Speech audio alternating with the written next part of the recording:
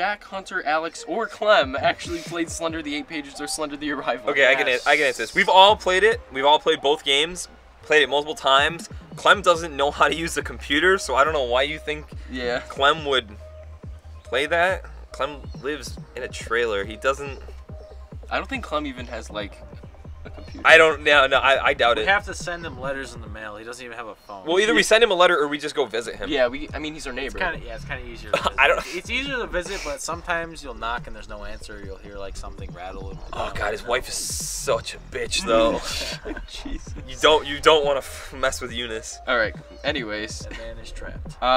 Yeah, we've actually played them, and, I mean, we liked them, and that's why we made a video about it. Next question.